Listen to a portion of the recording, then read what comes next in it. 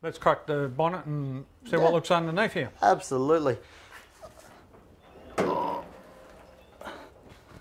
So, nice.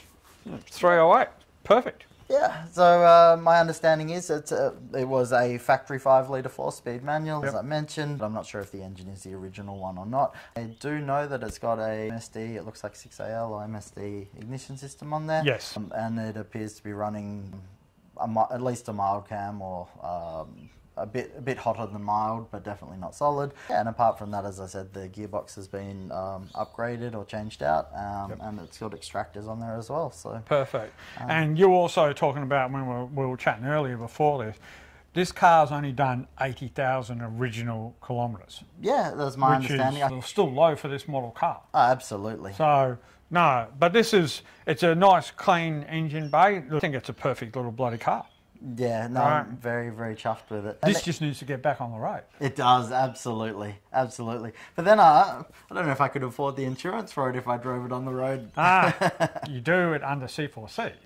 Because once you do it's under C4C with the rego side of things with both cars, join a club, get the C4C done, takes it from 800 a year down to around about 164 per car. Yeah, that's fantastic. And you got 90 days to drive around in. Beautiful. And then you can afford like things like extra insurance and other bits and pieces because you've got it covered.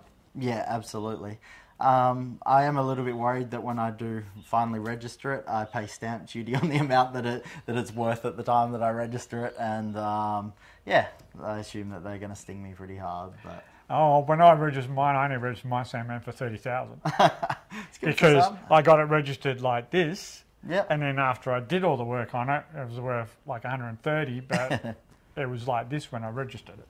Yeah. So if you can get this down to basically be driven and on the road and registered now, as is, then yeah, you're not paying as much. Yeah, that's one thing I did notice as well. We're on the under the engine bay. It was actually the first time I realised how, I guess, how nice the paint job really was. The outside looks good, but it was when I saw it was all in the guard. The radiator support panel, nose cone, and everything is all in the exact same like high quality finish. So it's very good. Like someone's obviously when they did it, or if the original paint, whichever way.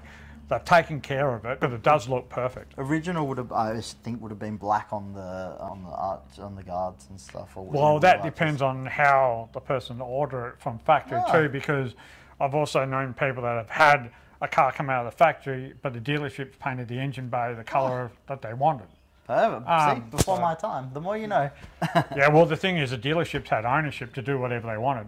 So if someone wanted a car with certain things, the dealer could change it around and mix it up however they wanted it. Unfortunately, that's half the battle with like some of the older cars. They don't know what the dealers did compared to what it did when it came out of the factory. Yes. But Holden had pretty good records compared to Ford. So Ford, you might as well give up. You don't get anything out of them. Let's go to the interior now and see what we can have a look at in there. Yeah, absolutely. All right. So we talked about the interior when we were at the front of the car, but this thing is just neat in here. It's obviously, but otherwise the seats are immaculate. Like they look like they're brand new, like they've just come out of the factory. The dash is really good. Even the crash pad on top is not too bad. It's got a little hole in it, but not much. It's just a pity they didn't do that neat with that monster gearbox that way. Yeah. That's a little bit like, oh, okay, how you doing? Absolutely. No, the interior is absolutely insane. It's absolutely blew my mind. I couldn't believe it once I actually wiped the dust off. Absolutely mind blowing. And as you pointed out, one of the biggest flaws in the interior, like no pun intended, they've cut out a part of the transmission tunnel housing, which I have in the boot of the car somewhere to make way for the bigger shifter and the box. I think because of where it exits is traditionally different to the M21. So yeah, that's not done, but that's okay because you can replate that area. But otherwise, you've got a couple of little blemishes on the bubbles here, but the interior is great. Like, I love it. The back seat and the actual door trims are pretty damn good. You wouldn't have to do much with your interior at all. No, and I really like the black as well. It looks great and it suits the coupe really well. So. The one little thing I did notice that they modified or changed is the driver's is different to the other ones, and it's obviously not period correct. But Yeah, I don't know why they change theirs, but they have. They won't be too hard to get those kind of things. And like you said, there's plenty of people doing those kind of reproduction stuff now. Yeah. Rare spares, what the guy that Dan said as well. Seatbelt Solutions, yeah. They do a lot of stuff these days for Ford and Holden. Yeah. And Chrysler. Oh yeah, those kind of people are great. If it ends up with some sort of Coulson or racing seat in there, it's going to end up with 4-point with the harnesses. Yeah, absolutely. Just check them out as well in better detail. Yeah, they definitely are good. They're fantastic. The back seat looks like it's never even been sat in. It's that good. It's amazing, and even all the roof lining, everything is perfect. It's, yeah, like that's the good thing about it. You don't even have to do anything in the interior much at all. I mean, you got the trim here that's missing. That may be in the boot. I don't know if I should show you guys. It's a bit embarrassing, but there is enough to build half of another car in there, so I'm trying to figure out what goes with what. No, the other thing I did notice, and as I said, I'm learning because these weren't the cars that I grew up in as such, it's got the wood grain or wood look dash in there, and I actually was fortunate enough to get a spare fascia with it as well. Yeah. But I think it's But some of these actually came out with, they either came out with black, silver, or the wood grain. Yep. So it's factory. Especially the LSs. I think the LSs were different from the GTS. Yes, yep. So that's what made them stood out a bit more. But this is good, like the fact that you've got everything intact. Even all the carpets, so like everything, there's no real signs of wear and tear, damage, other than, as you pointed out, on the dash crash pad. No, and obviously they've changed the little things here and there, like obviously the handbrake is a different setup to what it should be for the rest of the interior. That annoys the hell out of me. that one bit of tan or chamois. Yeah, it's like if you did change anything in here in the past, then why didn't you change that? But at the end of the day, that, like I said, once you get that information, you'll know exactly if this came out with a black interior or it came out with a tan interior. So, yeah, you'll be able to sort that out. One thing I've learnt recently as well is the cost of all this chrome trim is phenomenal. Yeah, and getting it re-chromed. Oh, that's oh, arm and a leg. Yep, absolutely. Arm and a leg. We're in the wrong industry, so. Yeah, and a lot of people are actually not even getting stuff re-chromed in Australia. They're sending it overseas, getting it done and bringing it back because WA, we don't really have many chromers left over here. And they can't do it to the old spec either because of the chemical solutions. They're not allowed to use it anymore. Yep. So it's not as deep as what it used to be. Yep. And you can do like double and triple dip sort of stuff. So. Yeah. But I think like other, you can get similar ones from the Rare Spares and Holden, what is it, Classic Holden in Manington. Excellent. They do a lot of these trims and stuff like that where you can get half decent ones. Oh, awesome. I wasn't sure if it was for the coupe as well. I know that for the 4-doors they do. And I just wasn't 100% I think they do anything from my understanding is anything from a HG upwards to a Commodore. And then from there you have to go to like Holdcom. Okay, and then the Holdcom start doing from the Commodores upwards. Ah, fantastic. So, yeah, but they're both in Manington, so it's easy to get to. One doesn't have it, you go to the next one. So, perfect. Yeah, but these ones definitely classic old in Australia. One thing that I found very interesting, it's got the original, it looks like a mobilizer or alarm sticker on there, which I thought was pretty cool. So. Yeah, well, the fact that you still got that one as well, the Penrite one. Oh, I didn't even notice that. Because it was either the Penrite or the Castrol GTX or GTS stickers that they used to do for the servicing. Oh, wow. So, like mine had the original Holden service sticker on the door trim. Oh, okay, very cool. Yeah, and the good thing is, I think it's, what is it, Stick This decals. They do those actual stickers again for the service badge. Yep. So you give it to the guy that's servicing your car and you can stick it on there and that's awesome. keep it going. So that's cool. All right, something I'll look into. Yeah, all the reproduction stickers, a whole lot.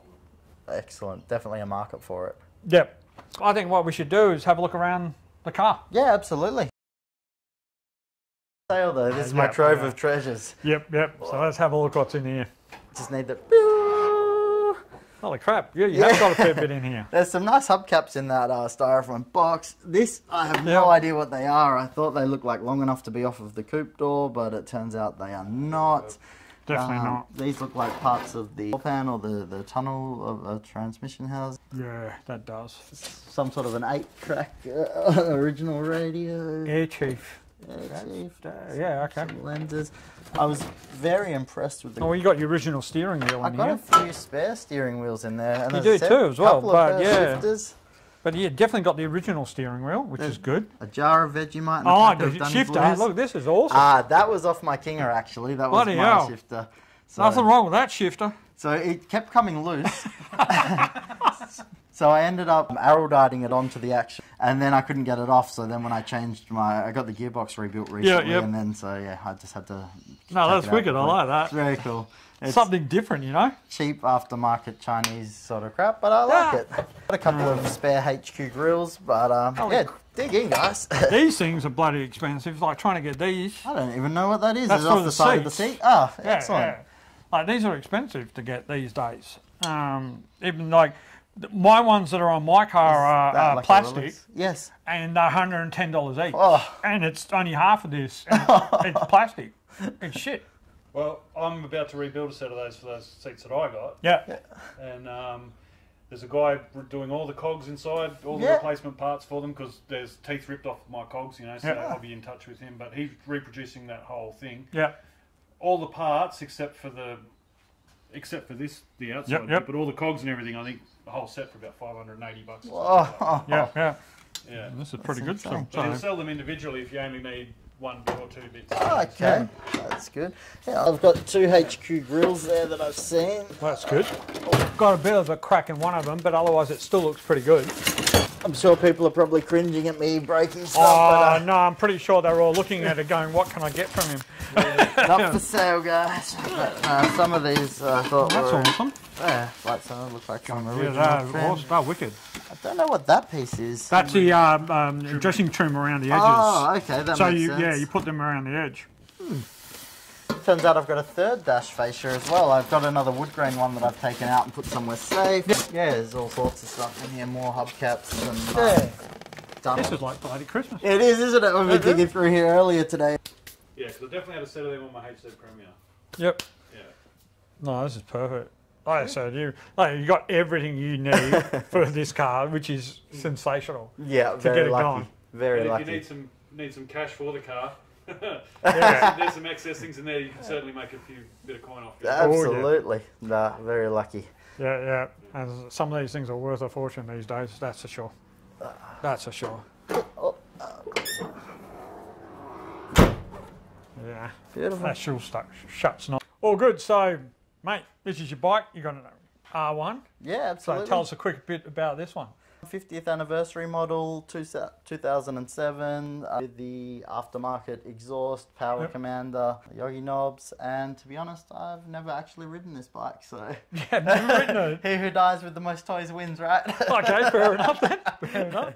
So it just sit here as a decoration piece? Yeah, pretty much. I pose on it occasionally, you know, a bit for Insta. Yeah. I don't have any of that. But, I originally, the day I had my accident, I was going to go and buy a GSX-R 1000. Yep. And then I fell 15 meters, got seriously injured, and then I wanted to at least, had my heart set on getting a bike, so I got it. But now I feel I'm too fragile to ride it. So, okay, yeah, fair enough then. So in truth, my mum takes it out and rides it for me. So. Oh, got to be happy with that. Yeah, well, she is, but. Yeah. So yeah, but maybe one day. It's a nice cruising bike. So I know these for a fact. These things go hard. Absolutely. There's no problem with them or get up and boogieing, that's for sure. No, I think they're speed limited to somewhere just shy of 300 kilometres an hour is my understanding. Yeah. But yeah. Doing 300 kilometres an hour in this thing, you better be strapped in, man, bloody hell. I broke 5 vertebrae in my back and broke some in my neck as well. So I don't know, I feel I'd seize up and I'm a bit too fragile. But for that you'd be better off with like a cruising bike rather than a sports bike where you're leaning over and everything like that. Yeah. Yeah. But I figure if I do ride, it's going to be on one wheel, so... fair enough. To the next accident. Yeah. It won't be long, I'm sure. Nah, wicked. All right, well, let's go check out the pinballs. Yes. All right, so Phil and I are starting to feel a bit like pinball wizards, mate. Every time we've seen so many pinball machines at people's houses, you know, which means you guys have a strong community of pinballers, and you Really also have people. cars, and you know, so that's all. It all sort of works in well, doesn't it? We like the finer things in life. What can I say? Yeah, that's it. Meet some really good people in the community and good people like yourselves as well. So, Mikasa, Sukasa, you guys are welcome anytime. Awesome, mate. We appreciate that. Thanks No so much. worries. And for now, I'm going pinballing. See you guys.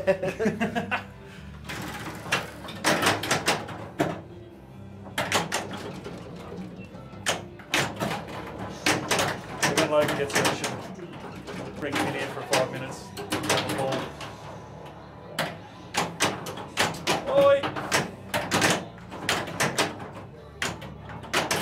Well, Luke, thanks heaps, man, for having us here today, man. My pleasure. Thank you, guys. Loved having a look around your cars, mate. I reckon that Awesome. Monaro, I can't wait to see what you do with it. I'll take you for a spin when she's all built. Mate, we will look forward to that. Perfect. 100%. Thank you very much, guys. Thanks again, mate, and yeah, we'll see you around the traps. Like and subscribe. Yes, definitely. Like, share, subscribe. Well done. Cool. Thank you, guys. Thanks, guys. See you next time. Bye.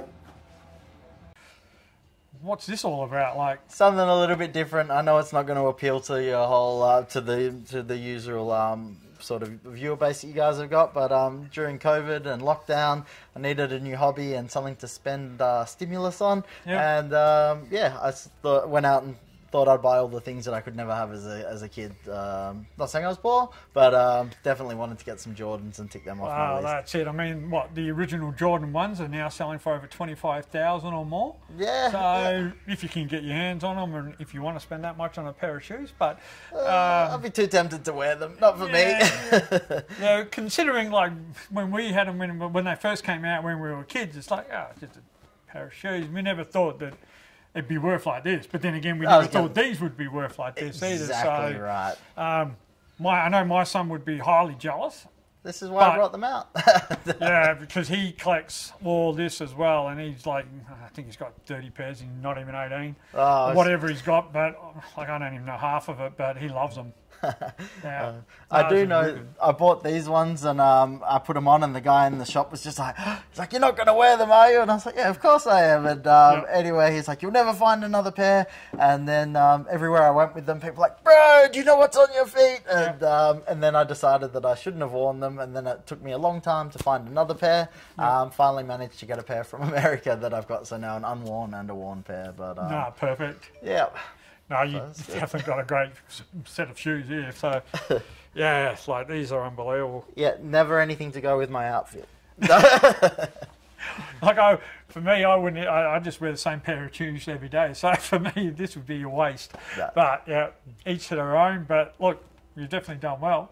Sweet. Thank you, guys. Awesome. I thought it was funny when I was in a wheelchair, because then I was like, you can wear them and never put any like tread on them, and it was the best of both worlds. And I got good parking spots too. So Yeah. But apart from that, all jokes aside. Nice. Nice. All good. Well, Sweet. thanks for showing us this. It's not a part of the collection, and you got heaps Awesome, to guys. show us. So love Sweet. it. Onwards Love and it. upwards. Yep, that's it. All Thank good. you.